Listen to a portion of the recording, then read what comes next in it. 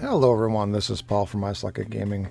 I am recording from the gaming dungeon. If you hear creaking in the background, it is a blustery day here in the 40-acre woods, and you may hear some of the wind kind of working its way into the dungeon.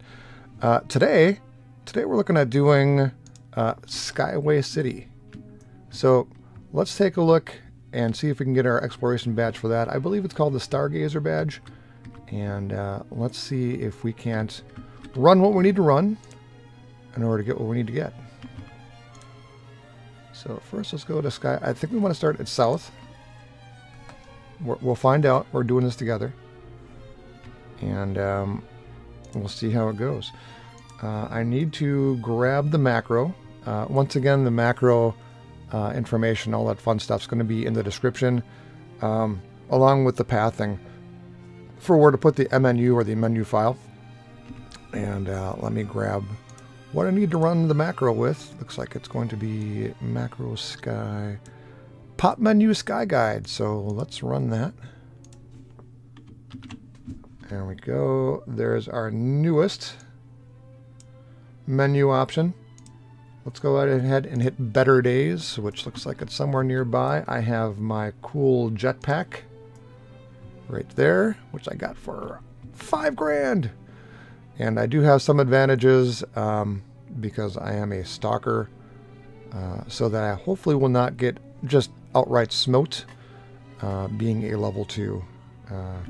They are very much outside my level range at this point. So we will be going through all of them. I verified this with a previous character just to make sure that we actually did get the badge. This should all work for us just fine. So next for us is going to be room for expansion, which is back over there. Once again, these are not optimized. There's obviously a better way of doing them from a pathing perspective, but I figure, you know, doing a little exploration in the zone to get your exploration badge, not a bad thing. Not a bad thing at all.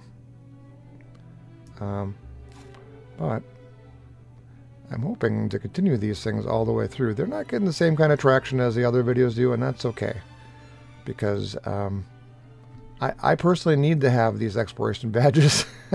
so you get to suffer through with me on them. Next for us is Left Behind, which is right over there.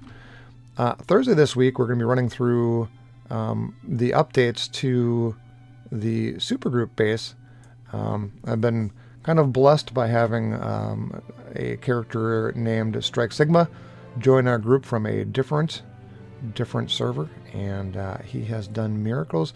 You guys may have seen a portion of it on the stream, I believe on Saturday, Friday or Saturday, I think Saturday.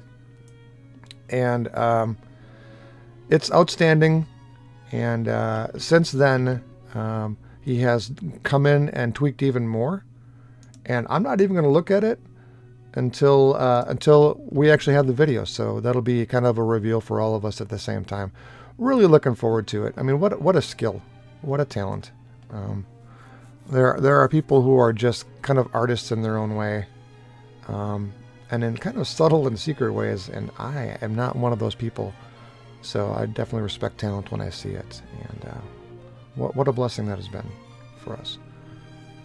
Alright, that's Bridge to Nowhere. Next for us is Purifier, which is way up over there. Bit of zigzagging here. Apologize, I am awfully slow with the jetpack, but we get where we're going.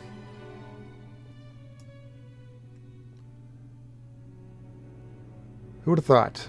Who would have thought we would have somebody volunteer to do that that work and do it so quickly and so well? My gosh. My gosh. What a community.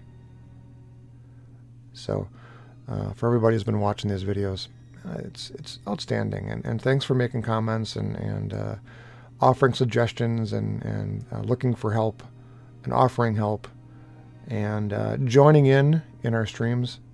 Outstanding. So much fun. My goodness. Who would have thought? Who would have thought that a game that came out, 20 years ago would still be able to pull people in and just be so amazingly fun. Solace, back over there. I recall very distinctly when we first started the game. We were in issue 1, actually, myself and a couple of friends, and it was just love at first sight at that point.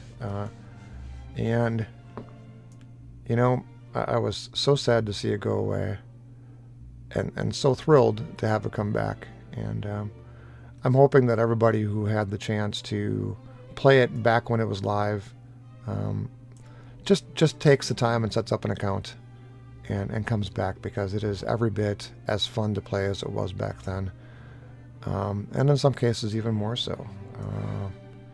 There's very little pressure for the game now to conform to other standards as they come out, and just to be itself, and that is an outstanding thing. And for anybody who never played this when it was live, please do yourself a favor. Take a look. There's a video about how to get started. If you don't want to look at mine, which is absolutely understandable, there are several others out there regarding how to set up your account, how to get going, your first few steps inside of the game. And then I really strongly suggest that you simply join up. You're going to see people looking for group. You can see them kind of scrolling on my left side. If you left click on their name, you have an option to chat with them. And chatting with them confirms, hey, could you use me?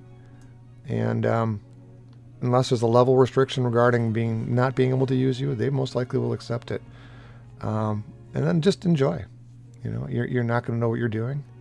Even if you're coming back for the first time in forever, you're not going to know what you're doing.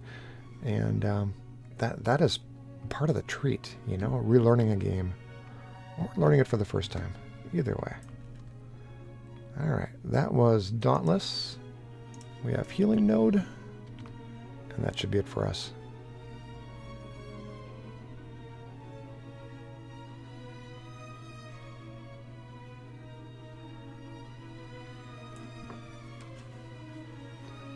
Captain Mitt never really loved Skyway City.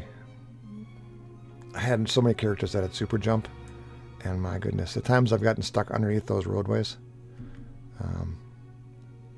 So often. All right, so there's our final badge, and there's our Skygazer badge, and our 5 reward merits.